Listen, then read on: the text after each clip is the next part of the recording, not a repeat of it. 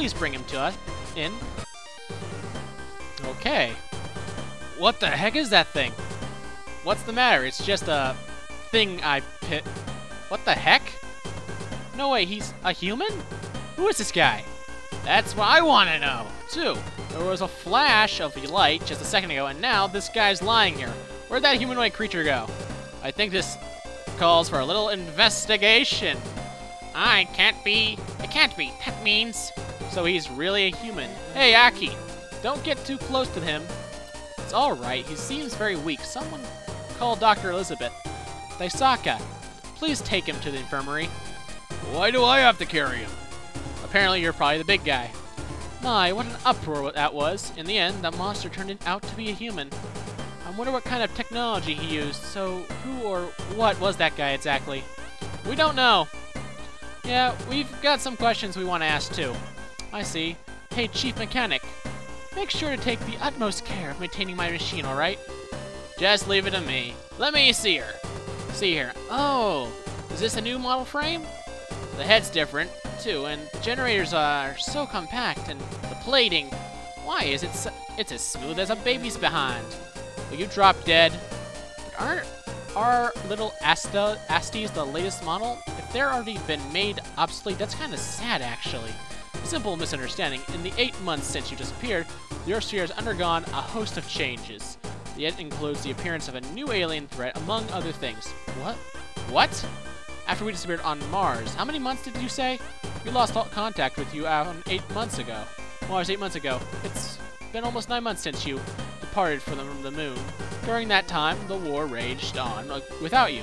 Why does it seem strange that they would roll out a new model Asteroth in that meantime? But 8 months, that can't be. That's right, how could that happen? Allow me to explain. When we entered the tulip, we observed photons on Bohr particles, enlarging a boson. From the moment, we'll refer to this phenomenon as boson jumping.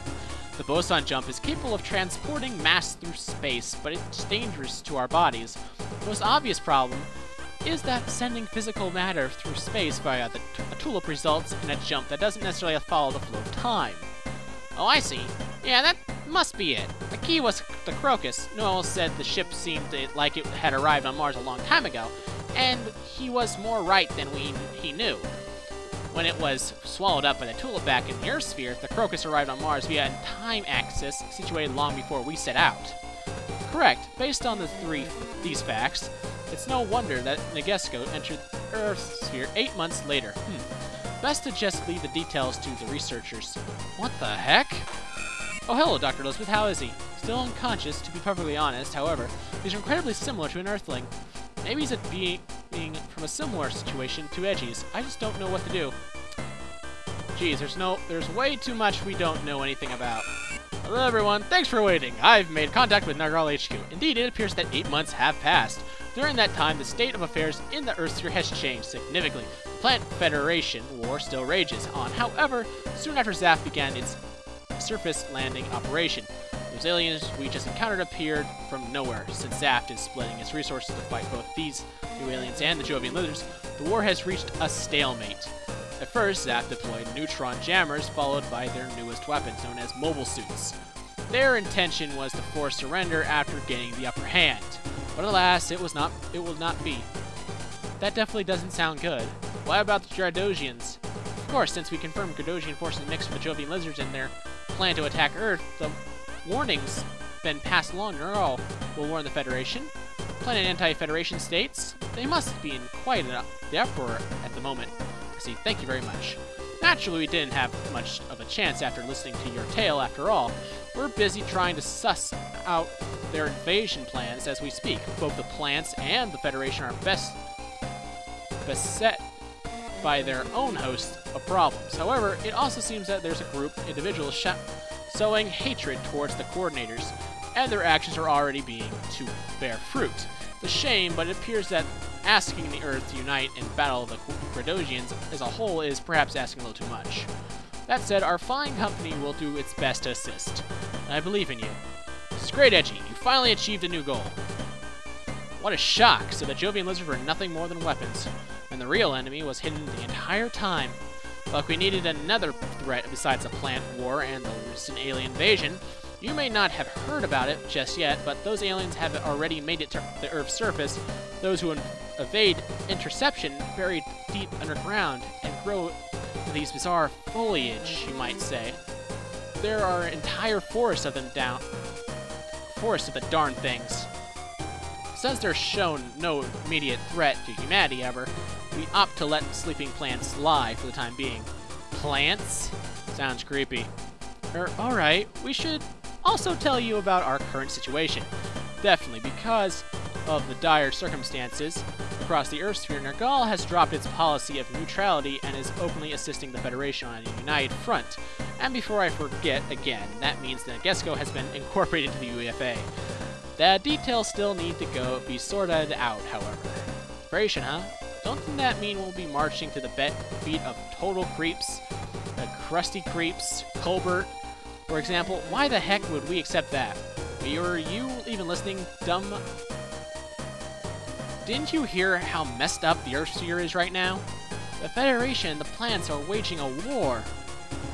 There is no time for fellow humans to be fighting. Yeah, but we can't exactly do much about it at this point, right? Does that mean we're all soldiers now? No, not quite. Because we're just got back, we'll only be assisting them for the time being. Mars. What about Mars? The Gosian army has conquered the entire planet. Do you actually think we could attack them again and triumph? Trying again now that there aren't any survivors is an entire futile gesture. That seems sound from the strategic viewpoint, but we're at war with them too then. If you don't like it, feel free to get off the ship. The contracts have changed, but the decision is still yours to make. Hey, wait a second, what about us? We only tagged along as free agents, right? Indeed, since your original mission is over, you're all free to return to where you came. Excellent work. Still, being tossed out here would be a real problem. We will do no such thing, of course. We will be heading to a neutral satellite colony, Heliopolis. First, to get some repairs done on the Nagesco, you'll be able to arrange transport to Earth's surface from there. We depart Eastern Asia after that, and everyone has permission to stay on the ship until we get there. What a relief. Roger that. I'm guessing Gundam Seed will happen there, and then like some sort of split. Because I'm guessing we're going to meet the Archangel, and since these guys are heading to Eastern Asia, we're going to run into G Gundam there if I stay with Nagesco. I'm going to stay with the Nagesco if there's a choice like that. Just saying. That's it then. We'll stay here until we get to the surface. After that, we're returning to the Research Institute. What about you? I'll be jumping ship at Heliopolis. No joke, after all, I got into this mess to avoid getting captured by the UFA in the first place, didn't I? Why the heck would I want to keep going? Besides, a war? Those coordinators? There aren't humans like us. They're not like an aliens or the Dosians. Yeah, tell me about it. I was just wondering what you're planning to do now. Bobby, are you serious? We've managed to get this far, so you and Grant are safe. I hope you understand Orb's a neutral country, so I'm sure you'll be safe there. Wait, Bobby, am I wrong? The UEFA will look into Grantede and the rest of you, so you're better off coming with me. There's nowhere else we can run now. That's true, but what about us? Mr. Triplet? It's not like I don't care what happens to you, but what I do now is that if you don't get off the ship with me, they're going to do all sorts of tests and stuff to you. Somehow, well, I've grown to like you three. I really don't want to part with you as if we were total strangers. I wish we could do more, but don't worry about that. You'll be treated as part of Nagal's staff, even if you're the present army under the army's command. They won't lay a finger on you. That's why you can rest easy, but in exchange, I get stuck with the Nagesco, fighting for the UFA. I don't see how it could be any worse. I'm not sure why you're causing such a commotion, but I just thought I'd let you know that I hold a great deal of respect for you, or at least what I've heard about you. Aren't you the robot pilot who makes use of a peculiar control scheme? What are you trying to... Sorry, kiddo, but Nergal had to submit that kind of data as part of the conditions for the ceasefire. You should probably just give up already. Nergal tried their hardest to hold on to your private information. The army insisted. I have to choose, then... Think of it however you like. That's just how the Earth sphere is right now. Remember, though, with great power comes great responsibility. Now they're quoting Spider-Man! They're quoting Spider-Man! Spider-Man! My friend, you have until we get to the Helios to think it over.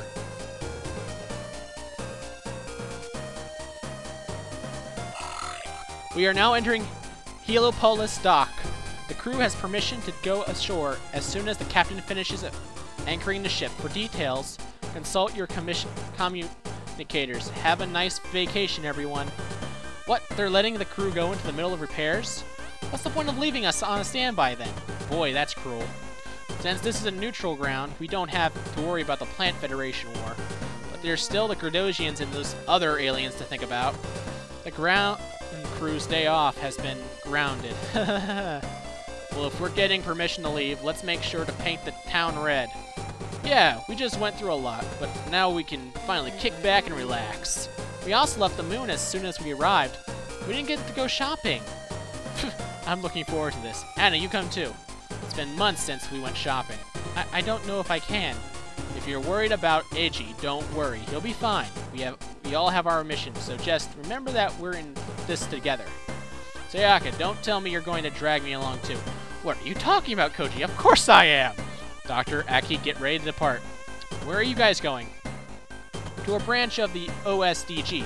We haven't had a chance to report the events on Mars to the Chief, and there are some things he's sure to want to look into. We also need to get some information about the aliens. If it weren't for this, we'd be going shopping with you, of course. Sorry, but we have to work to do. The aliens, those guys we fought earlier. Just what were those things, anyway? For sure, we've got to discover their true intentions. Aki, just tell me if you want anything, and I'll be sure to buy it for you. Oh, why yes, thank you. Your lightsaber, Chizuru. Is that no? It's not Char. It's no, not Gundam Wing either. Crescent, and Nergal's warship is docked. There's no mistake about it. Before the war broke out, they fought the UEFA and it headed for Mars. We discovered it was missing after that fact. It's the warship equipped with phase transition engines. The Gesco, they returned in one piece. Then it appears I truly am an unfortunate man. No, perhaps this is a stroke of good luck instead. Commander, I know that's a natural ship, but aren't they hostile to the Federation? Nergal and the Federation have joined forces. Once it returns, the ship will probably join forces with the UFA. Yes, the warship Nagesco is our enemy. So to go... Oh no. Oh, I thought it froze up again. To go to and return from Mars just like that, those naturals are certainly a frightful enemy. Something wrong, Athranzala? You seem troubled. That's a neutral colony. The Council's reply won't be slow to arrive, right? No, it will. I've already informed them of my plans. Besides, Orb was the one who broke the agreement in the first place. There are also the matter of what's inside Monica 8, so much for a supposed neutral nation. If we leave them be, we may end up paying the price with our lives. But the citizens of Heliopolis will be... They're only paying for their own mistakes. They're the ones at fault. Nergal's warship Nagesco and the Federation's new mobile weapons. We must deal with them at once. Uh-oh. Well, guys, that does not look good, and it seems my guess might be correct. Well, I'll catch you next time. Ta-ta for now, and if you have any complaints about what I did, too bad.